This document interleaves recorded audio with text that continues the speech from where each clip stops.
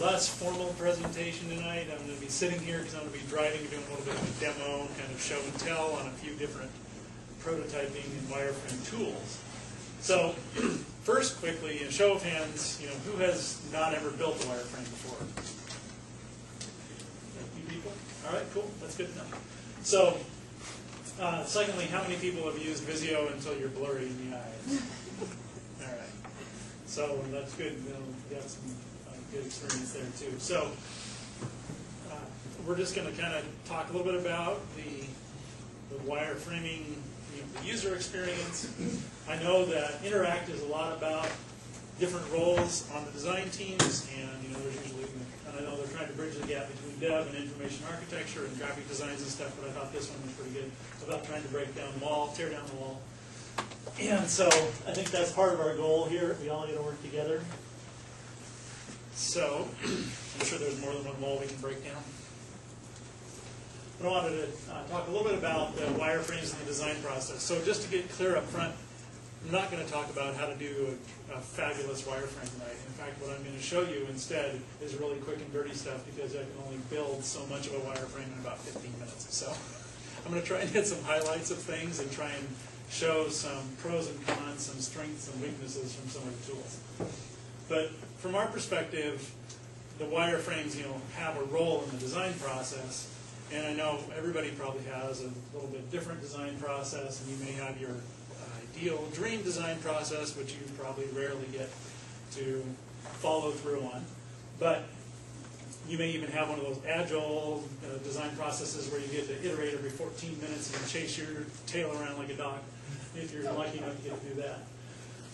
But I was kind of hitting the highlights here.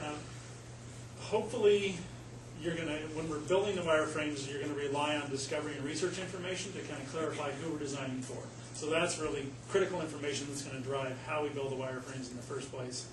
The wireframes serve several purposes. We can define control, the layout, and behavior. I like to use them to capture the design rationale so that other people following on later, or even myself 3 or 4 months later when I've sort of forgotten what it was we were thinking when we did this, kind of document a little bit about what was going on in our minds at the time, some of the trade-offs, some of that kind of information. So they can also serve as a way, if you start getting into the little bit higher fidelity, the mid-fidelity, the high-fidelity stuff, that you can test drive the navigation, you can see how they're going to behave, you can see the other controls actually work. And so it can serve as a living design document if you treat it that way on your team, if that makes sense.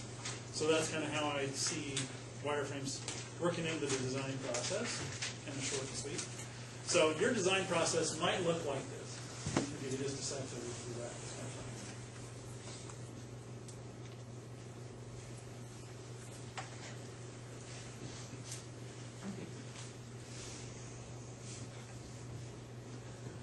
So I'm sure nobody here has ever been guilty of that. I know certainly our teams haven't been. No, never. So the wireframes are going to try and give people a sense of how it's all going to work, what it's going to look like a little bit. We're not going to venture into visual design, and in fact, I'm purposely going to keep it black and white tonight, with the exception of a couple of images that I'm going to throw in, because they're easier to work with. So again, what are we talking about tonight, and why? This is a tools-focused discussion. I'm going to pick 3 tools out of a whole bunch you could possibly use. We're going to, again, focus on the strengths and weaknesses. I'm going to try and give you guys a sense of some lessons learned that I've got having worked with all of these tools. And, again, I'm not going to show you how to build a great wireframe. It's going to be kind of somewhat the opposite. So, any questions as we cruise in? Tools of choice. Of course, they're sketching. You can always do wireframes on paper. A lot of people think you just can't do that in the 21st, 22nd century, whatever it is. But you still can do that to get things down really quick. And then there's other tools that kind of take it to the next level of fidelity. So you might have used several of these, maybe only 1 or 2 of them. The ones we're going to focus on tonight are the ones in bold, Visio, Axure, and Sketchflow.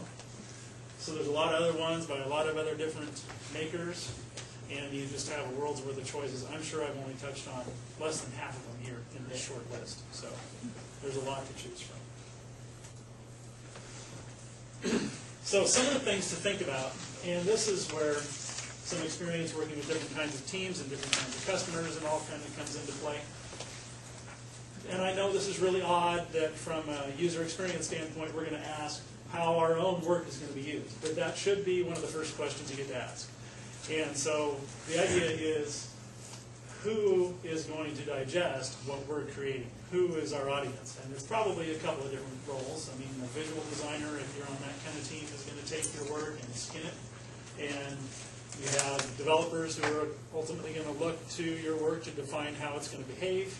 Your customer may see the wireframes, especially if they're interactive, so they get a sense of how it's going to work. So when you think about it, I mean, it could be something really static and quick, that you're working with a very iterative team and all of your work is very preliminary and it's going to be very internal. Or you could be something that you know up front, this is going to serve the purpose of an interactive prototype that we're going to use for a usability study. We're planning to build an interactive wireframe to test out a couple of navigation options, and we know we're going to put it in front of people, so it has to be interactive, it has to function. And so that's something to consider if you're working with a customer that's going to see the wireframes. Are they going to want to provide you feedback on it? How are you going to get that feedback? Are you all going to be in the same room? Are they going to be remote? Are they going to even, is this going to be a meeting where they're talking to you on the phone, or are you going to send it off to them and they're going to get back to you in a couple of days? So all of those kinds of things are things to consider when you're picking your tool and the ways you're going to deliver your wireframes, and et cetera. So some of your customers' expectations of what they're going to need to see in order to move the project from start to at least finished as far as the wireframes goes. Sometimes if you have enough experience to draw on, you can just have some early conversations with some clients and customers and understand that, no, they're going to be the kind that really wants to see it work. I don't care what you tell me now, so I'm not just going to keep this in my hip pocket, but I bet we better go with something interactive because that's just kind of my gut feel. Another thing to consider is what your development team and the other people on your team are using for tools. So if you know it's going to be a Silverlight application, for example, the Expression Blend tool suite with SketchFlow maybe makes for a better place to start, but that can be a head start for the development team. And there's a few other options that have the sort of code handoff capabilities, but not every one of them does. Some of them are just considered kind of throwaway tools.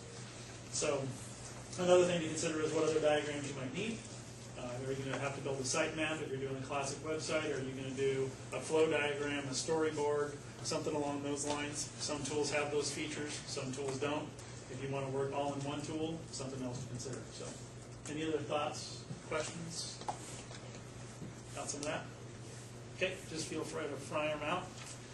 I'm going to try and cruise through stuff because we've got a lot of things to go through. So with that, I am going to switch into one of the apps here. And we're going to have a little fun tonight. We are going to build the same wireframe 3 different times in 3 different apps. Okay? So my idea is we're going to have some fun. I think what I'm going to do is see if I can squeeze over here for just 1 minute. Can you tell me if there's, there is at least a marker over here on the board. So what I have in mind, just squeeze right in between you guys, just for long enough to just scribble something up here. That's it. So, what I have in mind is a pizza website. So we're going to do a really simple pizza website, and I'll tell you what I have in mind, and then you guys are going to help me chime in. So, we're going to have a home page, and under that, we're going to have a menu, and then we're going to have a help page because every poorly designed website needs a help page. And we're going to have 2 different kinds of menus. We're going to have a pizza menu, and we're going to have a salad menu. Okay? So that is kind of the gist of things. So I thought I'd throw that up there so you have a visual idea of kind of what we're going to build, a simple 4-page or so site. And we have kind of a scenario where one of your friends is starting a small business and wants you to help them design it and get it going. And, of course, they want you to bring to bear all of your cool, sexy Web 3.0 kind of technology and stuff. So we're going to try and build a little bit of fun stuff into this. But we're going to start out with Visio, which is the least interactive, I guess, of the tools we're going to play with tonight.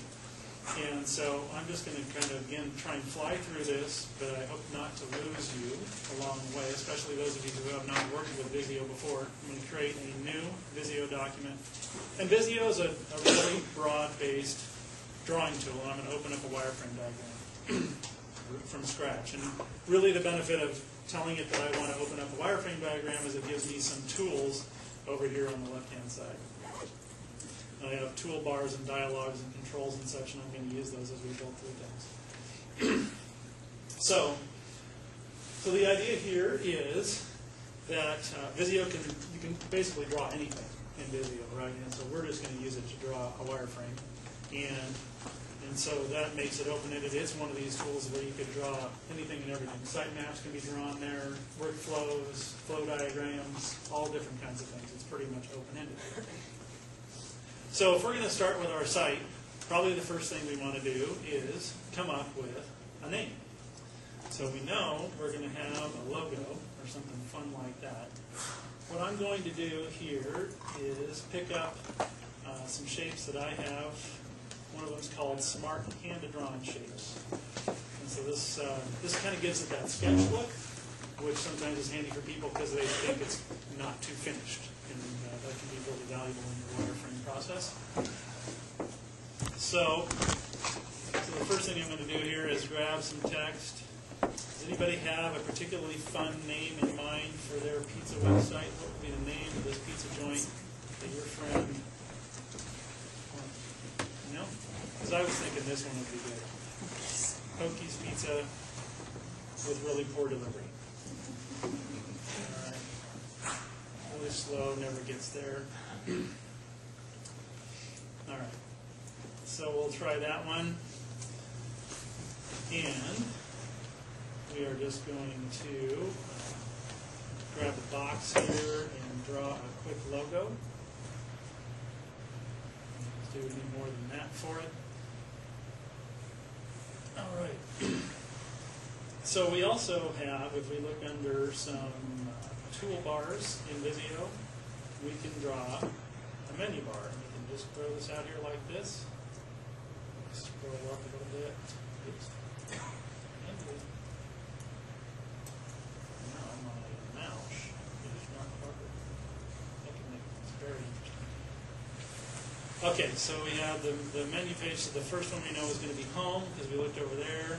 And then we know that the next one, or the last one here, is going to be the help page. All right. So this is one of the things where now